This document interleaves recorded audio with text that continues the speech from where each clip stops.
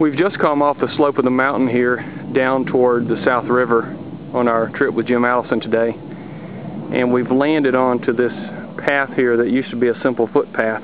This was the half-day hike trail that led all the way around the base of the mountain, and of course just beyond that shrub line is the South River, and we'll see it a little bit further down this trail.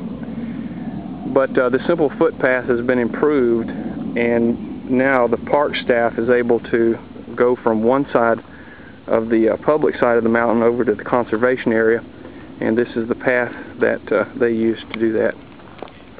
It's also part of the trail that we currently use for the half-day hike. It's still very nice walking through here, although the simple footpath concept of that has sort of gone away. I guess the accessibility by vehicle to all sides of the park is probably more important.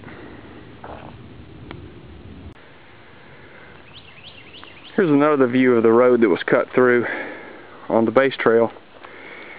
Interesting about this area here is just in the distance there where you can see the light through the edge of the trees. That is the bank of the South River. And when we've had a good 3-day rain, that South River floods this entire area all the way up to